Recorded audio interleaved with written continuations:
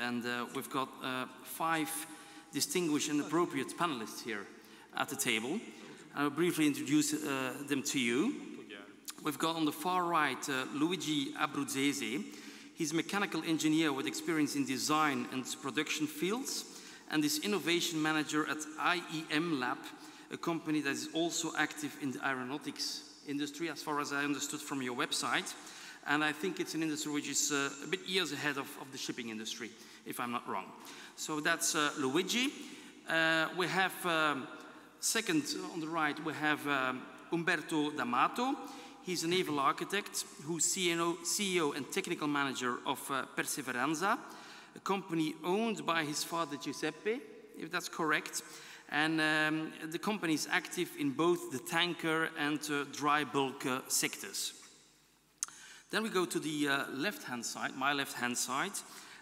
We have Alessandro Pescetto, who obtained a PhD in electronic engineering and information science. He started with RENA 3.5 years ago, where he's currently in charge of marine software solutions and ship performance and monitoring. And then we have Leonardo Rondinella, who represents yet another ship owner. We have one ship owner here, and then we have another ship owner on the far left. And he's also active in the tanker market. He's fleet manager and CEO of LGR di Navigazione, and he graduated as naval architect and marine engineer from the University of Naples back in 1979. And last but not least, we have a Dutch person here present at the table, Marcel van Haren.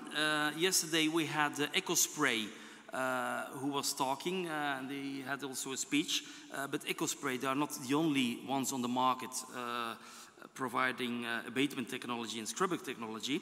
And he is representing one of the EcoSpray's, I would say, competitors. Like there is also Wärtsilä, for instance. But he's Alfa Laval, and he's based in the Netherlands. So maybe we have some different interests here.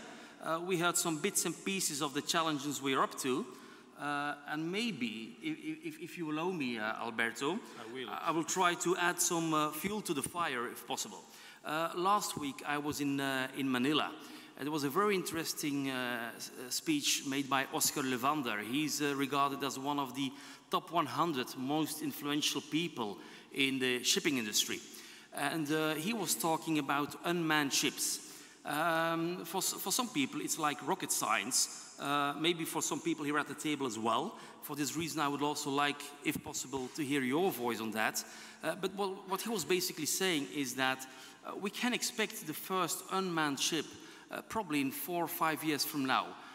He's working, or he's Rolls-Royce, and they're apparently working on an unmanned ferry to go on the Norwegian fjords. After his interesting presentation, many people were saying how to evacuate a ship if it's unmanned. Of course, when we're talking passenger ships, there will always be people on board, and maybe we should look at the airline industry, where it's not the pilots who are in charge of evacuating the airplane in case of an emergency, but rather the hostesses. And then there's a lot of things moving on there. Last week there was in Denmark, the Danish Maritime Authority launched a study on unmanned ships. We have the NVGL, the Classification Society, who also developed the Revolt. So maybe, yeah, maybe it will take another many years, but it's on our doorstep.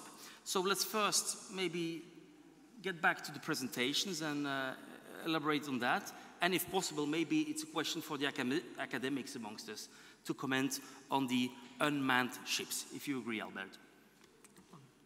Let's do. Yeah. So maybe let's first start with RENA. Well, good morning, everyone. Going back to the question, are we ready for, is everyone ready for big data or for unmanned ship? I would say not everyone is ready. I can see a lot of ship owners that approach to big data that are very committed to that, and they obtain very good results. They obtain big value from big data. And I can see also the opposite. I can see other ship owners that are not ready, ready. It doesn't mean they do not put commitment in that, but you need, of course, development of people. You need the right people, trained people to accept this kind of change. And not all shipping companies are ready at the moment. But this is a natural thing, I think. When new technologies impact on people, not everyone is ready for that. Maybe my mother is not ready to use this smartphone, as young children are. So, but I think that now technology is mature. So I've seen a big increase, a big development in extracting value from big data. Since I'm working at RINA, so in the last 3-4 years, I've really seen a big, I've seen companies that are now managing the fleet, taking decision not for the business as usual, but making decision on data analysis, on effective data. And this is very good in my opinion. This will allow to be more efficient, not with, let's say, new technologies, new engines also, but with digitalization of fleet management. Regarding autonomous ship, I'm convinced that we will do it. On the automotive, they are already testing it. Of course, in the shipping, there is some bigger issue related to, for example, the quantity of cargo that you carry on board, also the inertia that ships have on the water. It's not like blocking a car is one thing, blocking a ship is not so easy. So it's things related to security and emergency that probably will have to be evaluated and tested very accurately to before really having autonomous ships. But they are on the path, I think. Okay, thank you. Just a thought about your speech. When we talk about technology is ready. Technology is always ready. I mean, who produces technology is a person who has a high level of culture, but the technology is used by people who has not the same level of culture. So sometimes they use technology or abuse technology in a way that we cannot predict at the beginning. Regarding, so I mean, this is a point for thinking, no more than that. It's not, I don't want to criticize anything, absolutely. Another thing,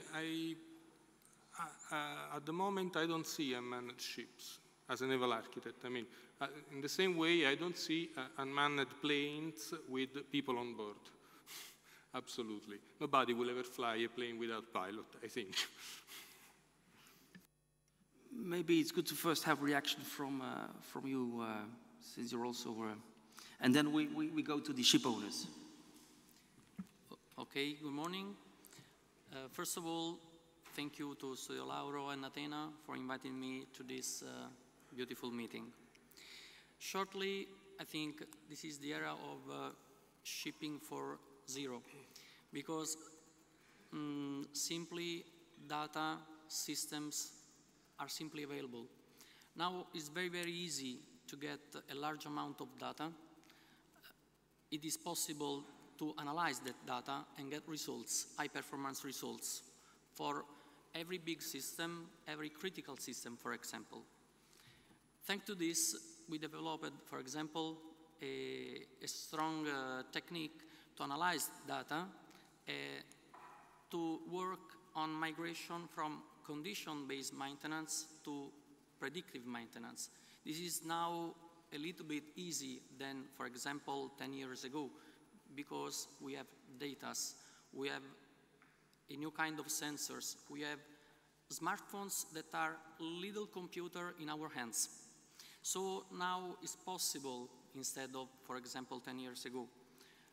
For example, one big result we gained is to perform early damage detection on an high-speed engine from automotive section, and we performed 15% in time before engine failure. We stopped the engine.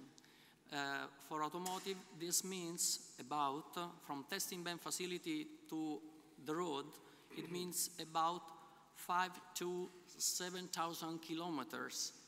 It is very precious to know and to understand, for example, that the critical system is going to break, not just broken. And all this, I think, is possible for the new devices, new kind of sensors, connectivity, clouding systems. All these systems together make these things possible. And for example, we succeed in this.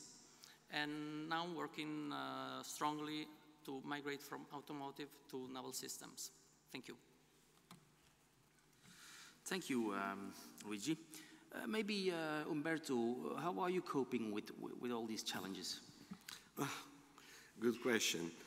I recall what Alberto said at the beginning, that when he graduated, he compared the tools in his hands with those used by his father, a naval architect as well. So I can say the same. When I started my job, I ended up my university course in 1981. Communication with ships was done via cable. There was a radio operator on board operating Morse key. So receiving a cable from the vessel or sending a cable took days. As well, making phone calls from a vessel, you need at those times to connect via radio telephone on short waves with a radio station, maybe calling from the middle of the Atlantic Ocean, chevening a radio. Then the operator was connecting to the office. The conversation was one-way conversation. Hey, can you read me over? Yes, I can read you over. No, I don't hear you. A lot of noise, scratches, and so on. So nowadays, life should be easier, but there are pros and cons in anything. The pros, okay, I think most people said what is positive in this big data exchange, but negative things I would mention just a few things. Electronics, everything which is electronic is very easy to fail. How many times my mobile phone, your mobile phones had a breakdown? Because of what? Because maybe they just fell down or just one small electronic component inside got burnt. And in this case, just change the mobile phone and go on. But on board of a ship, also a lot of electronic fails because of vibration, because of marine environment, a change of temperatures. In those cases, we see that the crew is, unfortunately, less and less ready to react because they much rely on those electronics, and if something fails, it's even difficult to check what happened. The electrician on board is not an electric expert. He may be able to change bulbs, lights, but no more than that. So you need really an electronic engineer nowadays. As well, another thing, I got with me my small pen drive, which I keep in my wallet. All the brochures, all the magazines we received when entering here, maybe if digitalized, can take 1% of the storage space in this 8 gigabyte pen drive. But what happens on board of a ship? Anybody coming on board is having a pen drive, could be port state control, custom authority, asking to the master, Captain, please, can you print this form and fill it for me? It is 99% sure once the pen drive is in the computer, a virus is entering the ship's computer system. And therefore, ships need to get continuously antivirus system updated. But it's not enough because there are always new viruses coming up. And just I'd like to mention in the year 2000, everybody remembers the world was feared of the millennium bug. They thought, everybody said, well, what would happen if there is a computerized system which do not recognize the year 2000 as a calendar date and falls down. We made assessment on board of our ships at those times, and we found that a few systems were affected by this millennium gap. So easy solution was to backdate to 10 years earlier, so to have at least 10 years more time in order to find a solution for that. And last thing I would like to remember is an unfortunate case, a vessel that grounded was a container ship a couple of years ago, the Rena in New Zealand. That vessel was running on ECDIS, electronic charge system. Master Chief Officer were on the bridge, but they were fully busy with commercial matters. The vessel was arriving in port. They had to prepare discharging plan, documents of arrival, bills of lading, and so on. And only an AB, an able seaman, was in charge for checking the ship's position. The vessel grounded. Everybody knows that was a big disaster, was a pollution, but she was fully automated.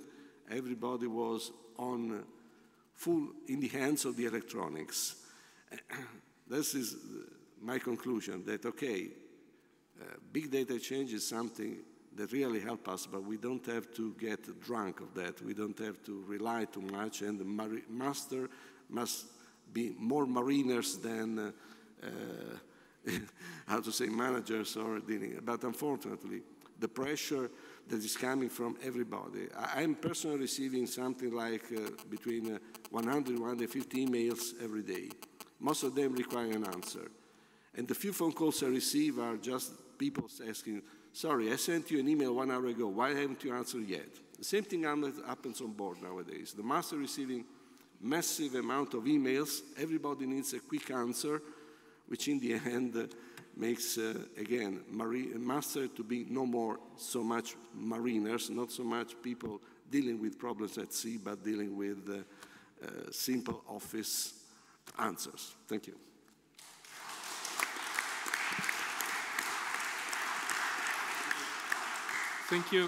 Thank you very much, Umberto. In my opinion, you have pointed out two points which are really worth of note. One is what you said with your example of the pen drive. Now ships are having everything interconnected. So probably, in my opinion, there will be sooner, quite soon, a new person on the crew, which must be an expert of computers. Absolutely. Otherwise, you're on the risk of stopping everything.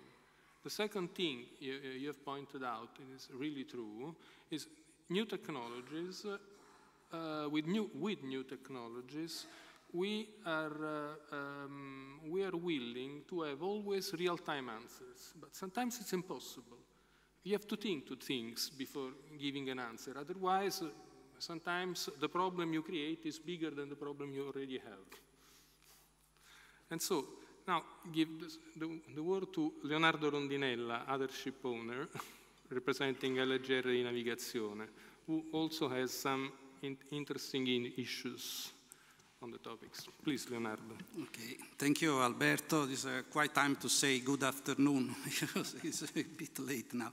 Okay, I would like to emphasize some aspects regarding the cybersecurity from the owner perspective. How to deal with this new risk, and which tool can be used for dealing with risk assessment and the security plan for this new risk. Our company started to study this matter, taking some guideline from the IMO. The IMO issued on the 1st of June this year the interim guidelines on maritime cyber risk management. And in particular, there are 5 points to be taken into consideration. To identify the risk, identify also the person in charge for taking care of the cyber matters, to protect, to detect, to respond, and to recover. In this regard, we have prepared a confidential document that is the cyber security plan, that at the moment is not mandatory, but I strongly recommend to use a similar tool for having a better protection against the cyber risk. Also regarding the possible insurance coverage, because in case of incident from a cyber attack, it is quite disputable if the insurance coverage is still in place. For doing that, we have to consider also how to protect the software on board using a proper password, proper access, and also to have a frequent inspection from the IT engineer that we have in the office for identify virus and other dangerous files on board. And after that, we have also to protect the diffusion of the social networks. That is another important point, because according to the MLC, we need to allow the people on board, the crew on board, to use the communication system, but it is extremely important to protect this data in a proper manner, so that in order to prevent some leaks from the vessel that could be also dangerous in terms of cyber risk. Okay. Thank you. Thank you very much, Leonardo. Also, you pointed out another important aspect, in my opinion, which is the insurance. If the insurance covers or not covers the risk coming from the cyber piracy. And insurance means risk evaluation and standards to evaluate the risks, which at the moment I think are not yet issued. This is why it is now time to start with some tools, some procedures for that. Thank you very much. So to wrap up the debate, we have one more person on the panel. It's Marcel. Marcel, could you, actually you're a supplier of hardware to the ship, but could you give any comments on what we have heard here before?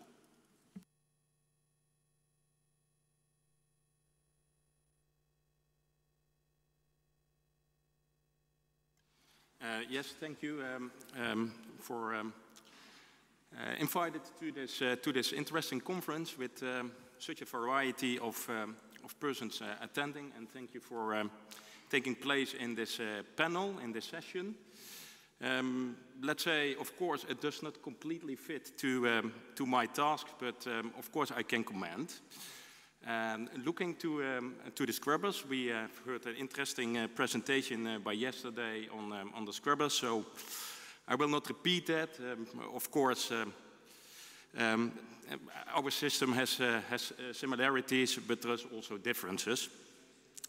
And if you look to a scrubber, it's not only hardware. There is also electronics, and there is many data measured. In a scrubber, let's say you have to measure, there is mandatory data that needs to be measured and that needs to be logged.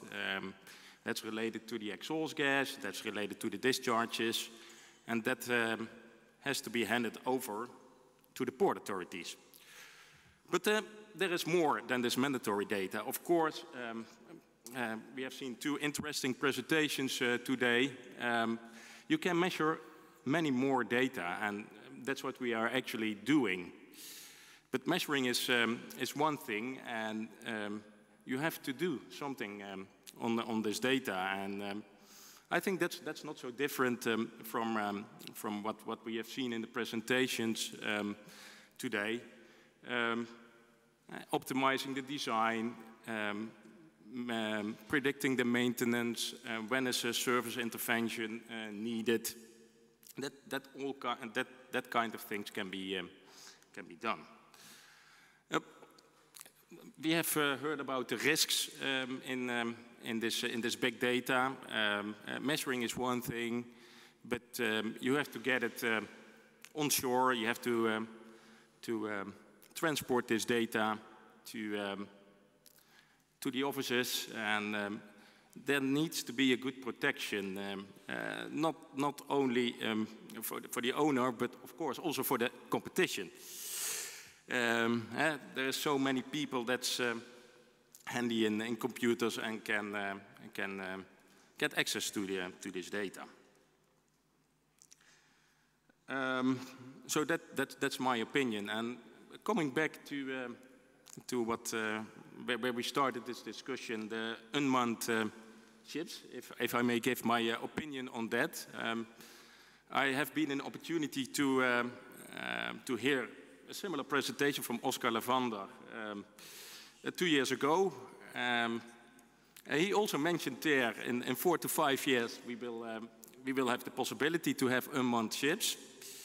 And now we are 2 years further, so he's telling the same.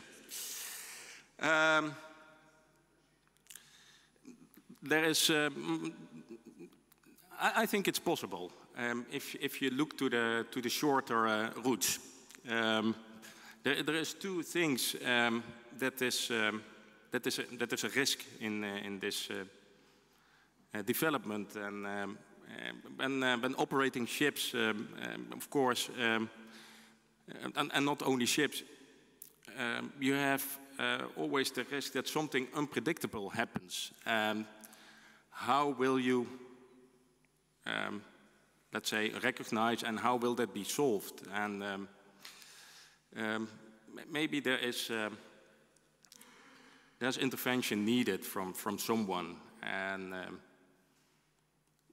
no, that's I think that needs to be checked carefully. And then on the other hand, if it comes to long way shipping overseas,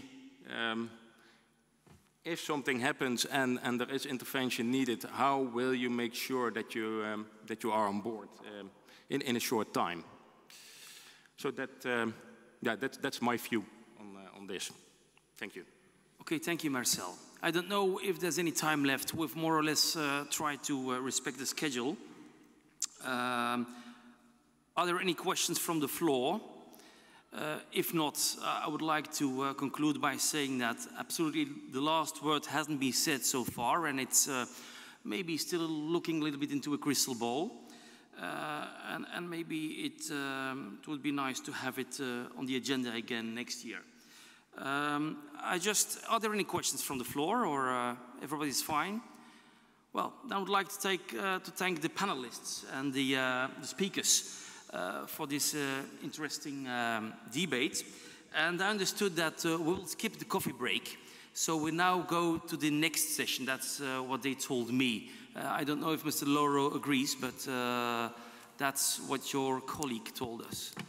Yes, thank you very much, Philip, and to all the speakers and panelists. This was a very interesting panel. And next year I would like to give a little recognition to the most interesting session. I think if we had this already in place this year, I'm sure that this panel and this session would compete. So thank you to the moderator, thank you to all the speakers, thank you to all the people who proposed these very interesting topics, and I hope we can have something else next